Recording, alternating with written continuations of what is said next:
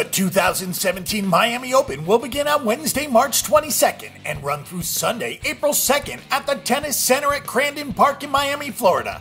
The Miami Open was first played in 1985, and outside of the Grand Slams in Indian Wells, it is one of the best attended tournaments on the ATP Tour. It is played on outdoor hard courts, although there have been complaints that Miami has some of the slowest hard courts on the tour.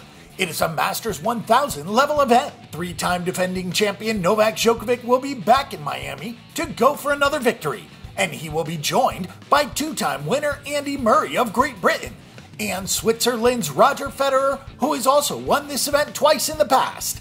Fellow Swiss Stan Wawrinka will be there, along with Spain's Rafael Nadal, Japan's Kei Nishikori, France's Gael Monfils, and Marin Cilic of Croatia. Novak Djokovic rolled to another win again in 2016, beating Nishikori in straight sets for his fourth win of the year, his third in a row in Miami, and his sixth win overall here. That ties Djokovic with Andre Agassi of the United States, while Federer, Murray, and American Andy Roddick have all won here twice.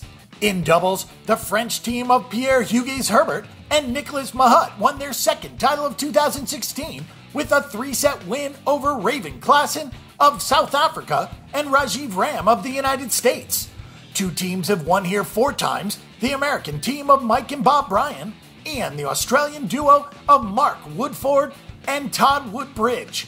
Max Mirny of Belarus won four times with three different partners. The points breakdown is equal for singles and doubles from the champions to the round of 16. It's 1,000 points to the champions, then 600 points for the finals, 360 for the semifinals, 180 for the quarterfinals, and 90 points for the round of 16. It stops there for doubles, and in singles it is 45 points for the round of 32, 25 points for the round of 64, 10 points for the round of 128, 16 points for the final qualifier, and 8 points for the second qualifier.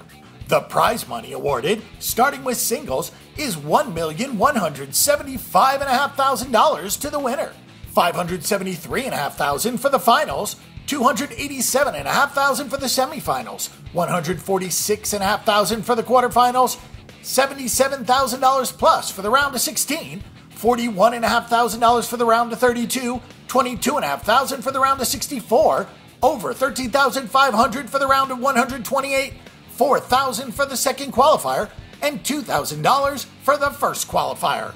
On the doubles side, it's $385,000 plus for the winners, $188,000 for the finals, $94,000 plus for the semifinals, $48,000 for quarterfinals, $25,500 for the round of 16, and $13,500 for the round of 32. For more information and statistics on this event and every other sporting event this week, check out bangthebook.com. Bang the Book is your best resource for sports betting information before you make your weekly assault on the sports books.